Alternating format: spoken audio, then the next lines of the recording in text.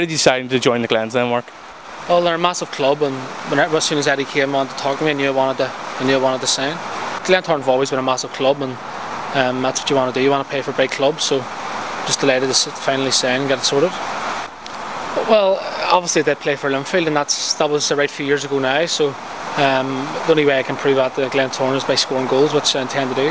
Got a bit of stick, so I was just sort of getting a bit back. But this is a new season, and hopefully I can push on, score a lot of goals, and celebrations will come.